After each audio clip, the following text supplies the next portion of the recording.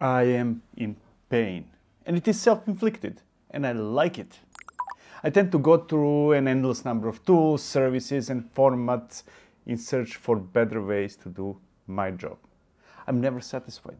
I always think that there is something better out there. So I go through pain of learning a new tool or a language only to jump into a new one shortly afterwards.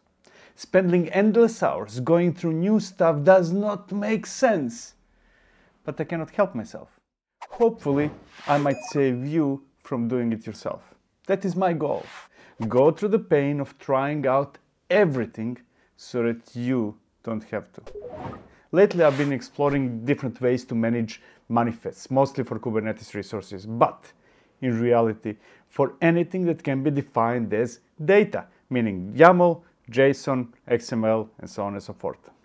We'll take a quick break for me to introduce you to Hostman, the sponsor of this video. Hostman offers affordable cloud services including servers, databases, application platforms, and quite a few other things. Now, when I say affordable, I mean really affordable. Prices start at just $1 per month with free bandwidth. They have free tech support 24/7 with an average response time of under 15 minutes. New users get $100 credit for 7 days trial.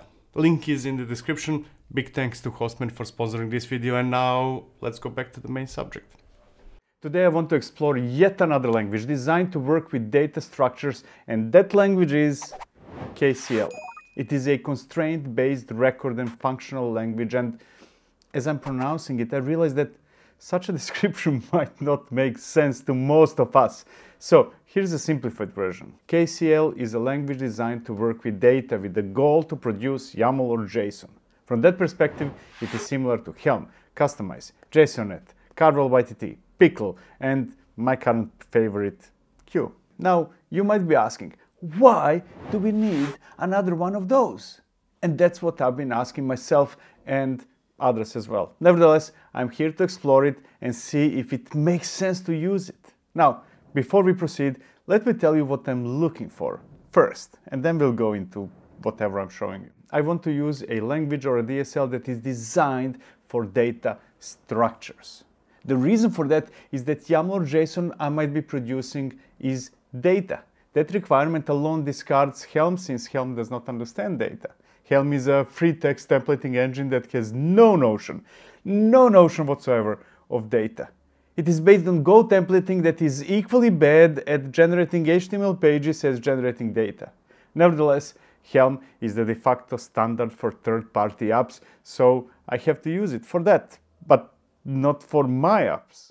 Then there is Customize, that is my favorite when simple scenarios are concerned. It is not a language, but rather a mechanism that allows us to overlay YAML files with other YAML files. It is simple and effective, but it fails miserably for anything but very simple scenarios. When things are done right, scenarios are simple, so I use it heavily, yet there are cases when I need more. Then there is JSONnet, Firewall YTT, and a myriad of other solutions which, for one reason or another, I gave up. Currently, I'm torn between Q with Timoni and Pickle. I explored all of those, so I won't go into them today. Check them out if you're not familiar with them. The links are over there in the description. Both of those are doing just what I need them to do. And that's where masochism kicks in. I don't need another one, yet I'm exploring KCL. There are a few reasons for doing that besides enjoying self-inflicting pain. Enough of that, let's go back to my requirements. Besides the need for a language or a DSL that understands data structures instead of being general purpose, anything goes, I also need to be able to define schemas, but also to import schemas. It would be silly for me to reinvent the wheel by creating schemas for, let's say, Kubernetes APIs. I expect those to be readily available, and in case of CRDs, to have the option to import them from a cluster or a Git repo. I also insist on immutability. I experience too many issues when working with mutable data. I want to avoid that at all costs. Finally, I don't want to spend weeks trying to learn it. A day is more than enough. If it takes more than that, excluding advanced features, It is too complicated, at least for my tiny brain. I cannot do it. It needs to be easy. I'm looking for a data structure language that comes with pre-built schemas, but also allows me to create them myself or import them from somewhere. I need it to be immutable and it cannot be hard to learn. Now, with that in mind, let's take a look at KCL and see whether it fits those requirements and whether it might convince me to drop Q or pickle, one of those two. So, let's see what KCL is all about. And to do that, I need to go to my computer. So let's go over there. Before we begin, I must say that KCL is a CNCF project, meaning that it is not in the hands of a single company, making its future dependent much less on the whims of that company. It generated a lot of buzz and it has a very, very active community. There must be something in there, right? So, right now, I am inside a project that requires a rather large amount of YAML. That YAML is big enough and with enough complexity and repetition that it makes no sense to write it directly.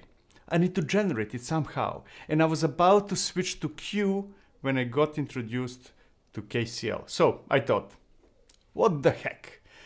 Let's give it a try. As you can expect, I can execute KCL with the path to the code, hit the enter key, and there we go. The output is over 150 lines of YAML. Now that you saw the monstrosity that was generated, let's take a look at the KCL definition that made that possible. At the very top, I'm importing schemas, functions, global variables, and a few other things. There's common that contains, as you might expect from the name, common stuff that I could not place in a specific box. Then there are deployment, service, and ingress, which are my abstractions that match corresponding Kubernetes resources, even though this YAML is generating crossplane compositions and not Kubernetes resources directly. Finally, there is Kubernetes provider config that is a crossplane provider config. Such an organization allows me to avoid repetition since, as you will see soon, very soon, those imports are repeated across other KCL manifests. The actual output is generated by evoking composition schema defined in common. We'll see it soon. That schema already contains all the values that are the same for all the variations, as well as variables that need to be defined explicitly. In this case, I have to define only the name, the labels, and the resources array that in this case contains deployment, service, and ingress schemas also imported at the top, at the very top. Here's a variation of that manifest that generates a similar output but with a few differences. This KCL definition will generate a different composition. Besides a different name and labels, there are customized versions of the deployment, service, and ingress by passing, and it's customized by passing variables to their respective schemas. We'll see those soon. For now, let's take a look at the output of that KCL definition. That's a longer one with around 200 lines of YAML. Now, let's shift focus on the imports. One of those was common. Most of that file contains a schema I'm using to generate the output I need. There is composition with a few hard-coded values like API version and kind, and a few sub-schemas like metadata and spec. Metadata, on the other hand, defines a string variable name. That's the name we saw at the very beginning. Whoever is using that schema has to define it, or KCL will throw an error. That continues on and on with different schemas containing either fields that are hard-coded or variables that need to be defined by whomever is using them. The syntax itself is pretty much JSON, with key values being separated by equal signs and values and types being separated by colon. Objects are defined with curly braces and arrays with square brackets. There are a few more things that are different from JSON, but in general, if you know JSON or Q, you should be able to pick it up quickly. If you're not familiar with either of those, you'll still be able to learn it relatively fast. KCL is one of the most powerful, yet one of the easiest data structure languages I used.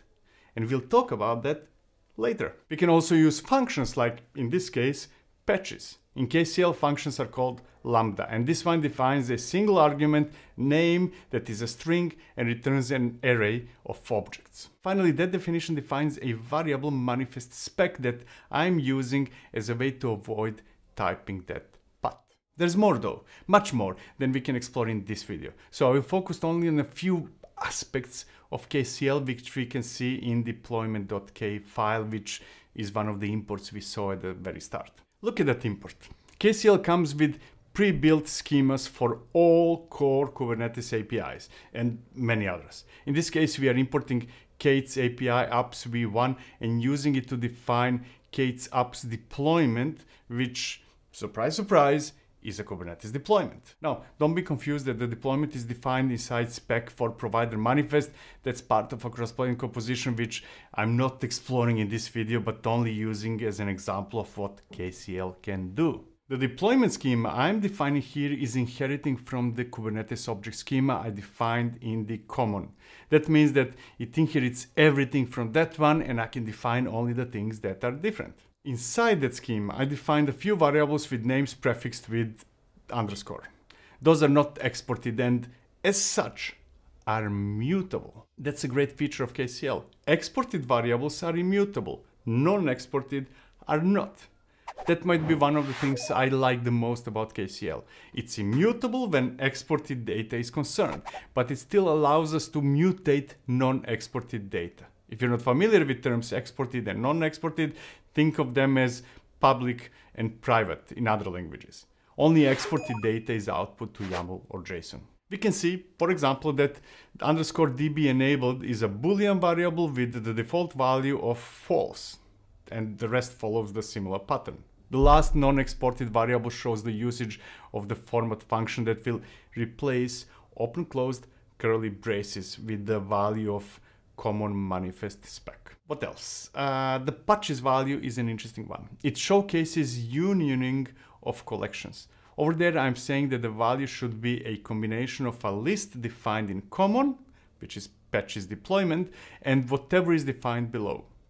There are some common entries that should be defined in all patches, and by including items from that collection with whatever is defined below, I am avoiding repetition. Patches itself, if you remember, is a function that returns an array of objects. That's the one we saw when we explored the common K file. The last thing I want to show is the ability to define expressions. In this case, it is a simple if conditional that will include a few more entries into the list if _db enabled is set to true.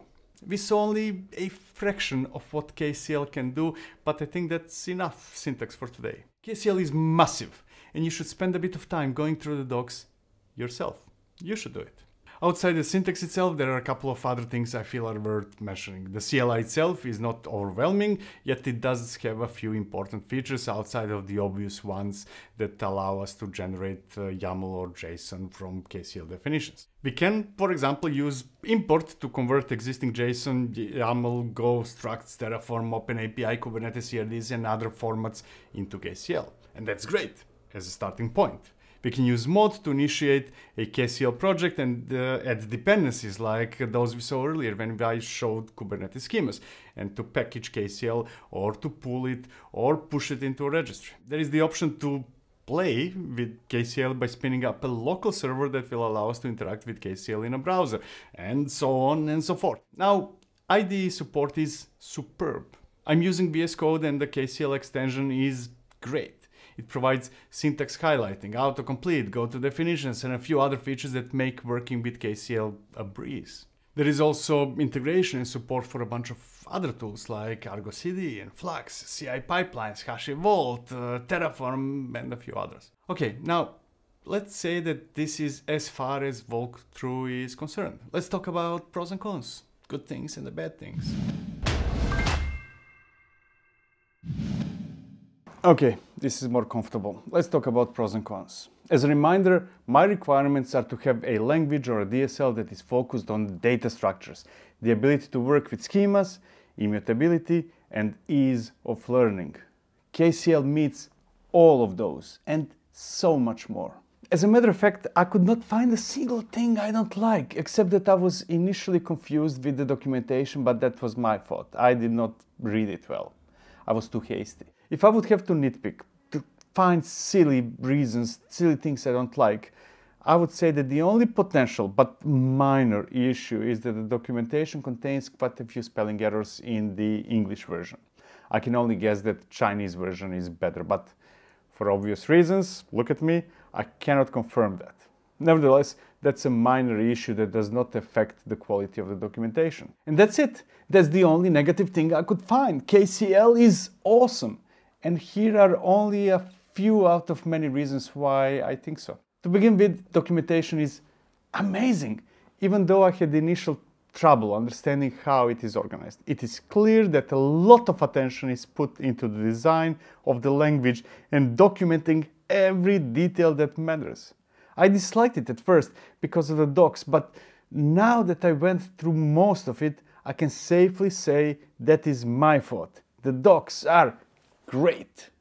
Next, having all exported data immutable is just what I think we need, and that's what KCL provides. The addition of mutable non-exported data is a great additional feature, but immutability is what makes it special. Not the only one, but one of the tools. What else?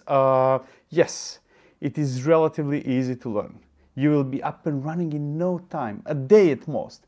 You will not know everything about KCL and what it offers, and that takes time normally, but you will be able to do most of the things in a day. Let's see, is there anything else? Oh yeah, it is powerful. I did not find anything missing. Everything I needed so far is there. And I know that there's so much more. So if my needs change in the future, I'm confident that KCL will be able to accommodate them. What else? Yes, VS Code plugin is great. Syntax highlighting, autocomplete, go-to definitions, and all other features we might expect are there. It's a pleasure to work with KCL in VS Code. Finally, KCL is a project donated to Cloud Native Computing Foundation. That makes it less prone to future license changes and makes it more likely to have a vibrant community and a diverse community. Personally, I cannot sit on more than 2 chairs at a time. So, I mean, this is one, but I cannot work with more than 2 tools of the kind at the same time. So, until now, I was torn between Q and Pickle. And I will kick one of those out to gain space for KCL. Pickle, you're out. KCL is in. I might be biased though. I love Q and KCL looks very, very, very similar to it, except that it is easier to learn. So it's those two now, Q and KCL. Thank you for watching. See you in the next one. Cheers.